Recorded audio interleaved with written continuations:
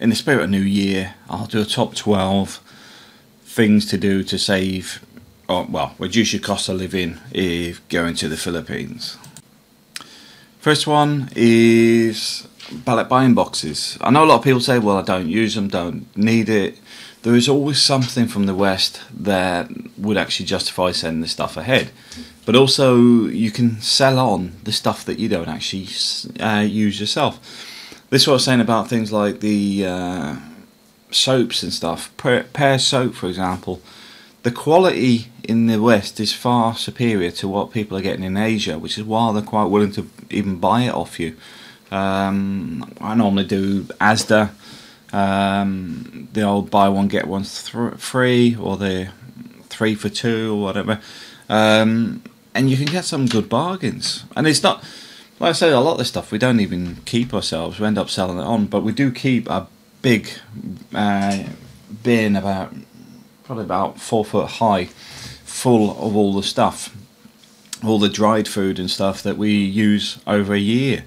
Things like curry sauces and things which aren't so perishable, but they're fantastic for meals and things. So there is stuff that A, you can get into the country via ballot buying box, but B, if you're buying them locally, they're generally expensive. Number 2, the further away you live from the city, the cheaper the rents normally get. But also, it does seem that electric and other bills get cheaper as well. It must be in relation to the local market value. But if you're like, say, Cebu City, you'll find your rates are more expensive than mine in Mindanao, even though I'm only a bus ride away. So take that into account, because you can actually save yourself a few thousand pesos by renting a bit further away. Don't use fixers at immigration. Immigration is one of those places you're going to have to go to more than once, and to be honest with you, once you know the system, you don't have to pay anybody. But also, you connect with the people in there, so you can sometimes be in and out quite quickly. And either way, it will save you money, but then you could even help process other people's paperwork if they want the assistance, and you could get them to pay for your travel or whatever.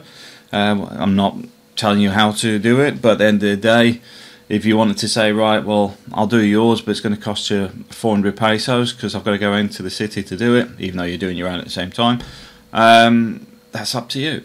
It's as simple as that. But moving away from fixers for everything, you will save money, without a doubt. Number 4, transportation. If you're using taxis on a regular basis, they do eat away your money quite quickly. I know the route from our place to SML, for example, is about 250, 300 pesos a run, which is basically it's actually more than it cost me in my motorcycle fuel. But at the same time, if we went by bus, it's only about 30 pesos a person each way. So you've got to decide, if you're there long term, adapt to the buses. It will save you money, but then you can, on rainy days, you can still hop in a taxi now and again. It's up to you, but personally, I find the buses are okay. Just generally don't use them after dark for safety reasons. Very, very rarely do I hear of anybody being robbed during the day, or, I mean, pickpockets are still active 24/7, but the actual hold-ups, I don't hear many of those happening during the daytime. Number 5, get a motorbike. Motorbikes is probably one of the most used pieces of transportation used by expats, especially provincial, where roads can be a bit difficult to pass in bad weather. You will find it will save you a lot of money, because even if you use public transport, getting things like the daily shop or stuff is a trek backwards and forwards on a regular basis. In the same way, if you just need to pop into the city just to grab something, the bus routes don't run straight to where you want to go, so you may end up taking 4 buses to get to where you need to get. So I reckon having a motorbike. Also, it gives a bit more freedom, because you don't want to limit yourself just to the main roads, which can happen if you're not as mobile. So yeah, I recommend having a motorbike. Number 6, one I've mentioned many a time: live without aircon. Once you adapt to it, it's not too bad. But also, you'll find in the hot summer months, the dry season, you may actually use it more than you would like, cost-wise. So if you don't use it through the wet season, then you could actually have more budget. Personally, I recommend getting used to fans. Fans work just as well if they're the right type.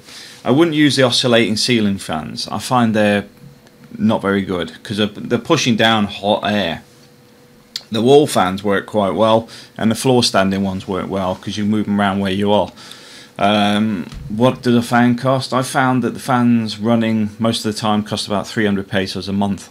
Air conditioning unit doing about the same, up to a maximum of 3/4 of a horsepower, would cost about 1.5 to 2,000 pesos. So there's a huge difference between a fan and air conditioning.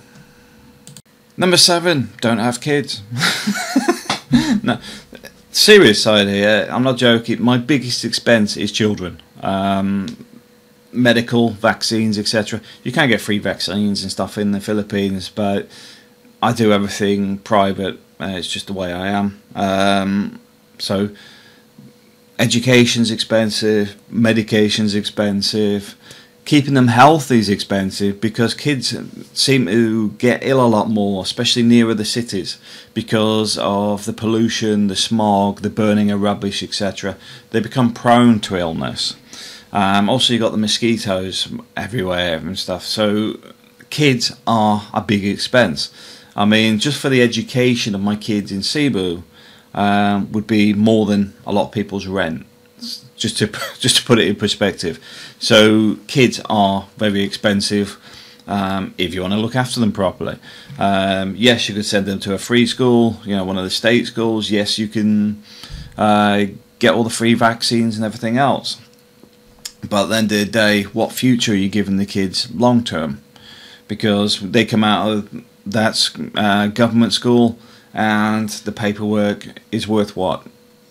That's all I'm saying. Number 8, don't eat out. I'm not saying stop eating out, but you'll find that eats through quite a large bit of your budget. If you sit down, just keep the receipts from your meals, and then you'll look at it, say at the end of the month or the start of the next month, and you'll see how much you actually spend on takeouts. It's a lot more than you realise, because it's very easy just to go, let's just go and grab a burger. Oh, let's go out tonight. Because I know ours, eating out, our bill could be as much as 20,000 pesos in a month. Now, I'm not expecting everyone else to be going out and spending that sort of money, but you will find that you're probably spending more on your eating out than you are on groceries. Number 9, rent somewhere short term first. Do not commit to a 6 months, a 1 year rent or whatever. You need to move in somewhere and get an idea of what's going on in that neighbourhood. Are you going to get motorbikes at 6 o'clock in the morning? Are you going to get the roosters at 5? Are you going to get the videoke every Saturday from the local bar you didn't even know existed because there's a shack when you turned up to have a look at the property that's actually behind your house? Is there anything in the neighbourhood that's going to become a problem? For example, maybe there's a quarry somewhere, so you've got heavy traffic on a regular basis. All these things you may not see when you first look at a property. So if you take it on an initial rent and just say, look, I'm willing to take a rent, but I want to try it first. If I'm happy here, I'll rent it for 6 months or whatever, and then do it that way. When you've got the when you're negotiating for the properties, you will find you are the person. The property markets in the Philippines are not a seller's market as such, or a landlord market. There is more people looking, more properties than there is people looking for them. So the ball's in your court. You can reduce the cost. First thing I do, and here's a bit of advice for you, is never take the first price. Being a foreigner, they've already hiked it up without a fail. Just say, okay, I'll have a think about it. I've got some more to look at.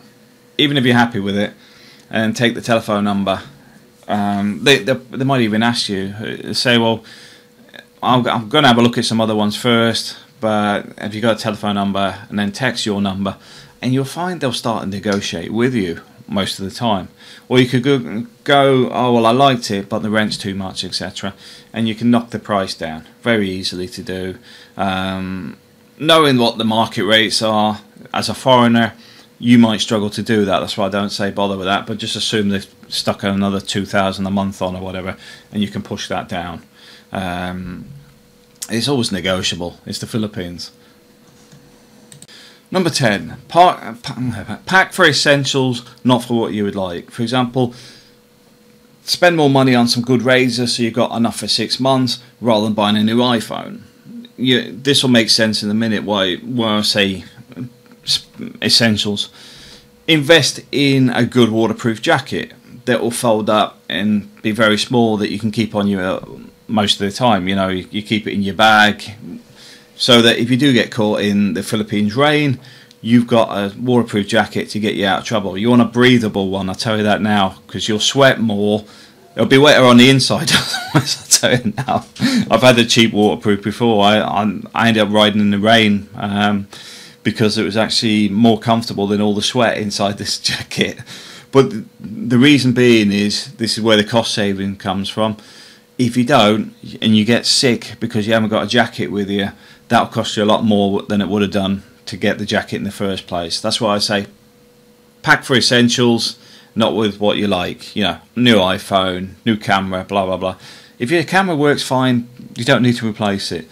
It's nice to replace it, but you may have essential items that you should invest in first. Hiking boots, for example, they're fantastic for walking through the big puddles and stuff with the sewers are overflowing and stuff in the Philippines, because you will get infections between your toes. You'll get all these athlete's foot and stuff like that because there's stuff coming up through the sewers. So be aware, essentials are much more important. They'll keep you healthy for a start.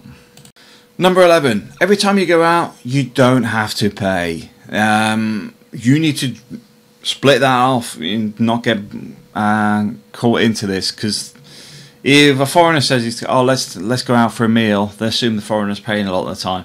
Just say, well, I'm going out for a meal, you know, I'm taking whoever you're with, and it's up to them if they want to go or not. Let them invite themselves, but do not pay for them. Just say, I'm not paying for this, you know, I'm just paying for me and whoever, because you can end up with some quite big bills otherwise on a regular basis until you get fed up with it, and then you start this big argument, and that's where you end up with problems.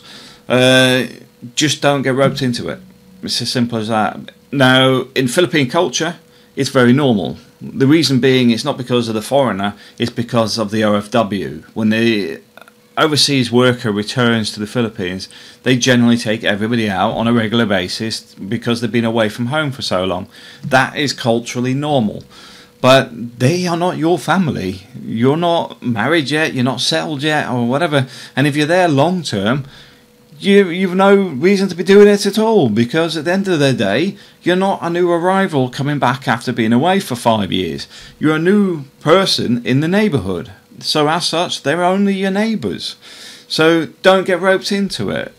Pay for your own stuff and whatever. I don't, you know, I can't remember who was talking about it before, because they got roped into it with their wife's brother, because he turned up drunk at the table and then started ordering stuff, and then they went to go away and they're like, oh, he hasn't got any money for his food. It's like, not my problem, you know. He expected me to pay. You can forget it. I'm not paying it, certainly for that reason, because they didn't even assume. They didn't even ask. They just assumed that you're going to carry them. Don't get roped into it. Number 12. Don't invest too much in the people you meet first time round. And I say, you know, go out for meals, stuff like that. I'm talking about jewellery. I'm talking about buying something for the family. You know, a new motorbike or something. Don't get roped into this stuff. You're not married yet. These problems were there before you arrived. They'll be there when you're not there anymore. they were not yours to fix. And on top of that, a lot of these are self-inflicted problems. I've mentioned before about the motorbike where the guy didn't even bother changing the oil. Given a brand new motorcycle to do habble where basically they ride you as a back passenger and they take money. It's a motorbike taxi basically. And the guy complained to the foreigner that the bike was broke because it was the foreigner's fault for not getting it serviced and having the oil changed, etc. when it ran out of oil, because it basically knackered the engine. That is the mentality with some people. These people are not your problem. Do not get roped into it. You're not even married yet. You're not in a relationship yet. You are courting. You're going through the same process a Filipino would with meeting somebody, getting to know them, and traveling around a bit. You're there to experience the Philippines, and that's the way you should look at it. Not there to go hunting a wife as if you're there with a spear or something. You're there to experience the Philippines. If you meet the right person, you meet the right person. If you don't, you've had a fantastic holiday and you can come back again, because at the end of the day you should come back with the right upbeat attitude of why you love the Philippines and why you want to come back again. A lot of the stuff on the surface a lot of people don't get until they've actually been there, because the poverty and everything would put a lot of people off, but there's a lot of positive stuff in there which outweighs all the negativity. But at the end of the day, these people are not your responsibility unless you decide to do it at some point, but not on your first trip. If you decide to help a brother-in-law, get married first. Before that, don't bother. It's just not your problem. Yeah.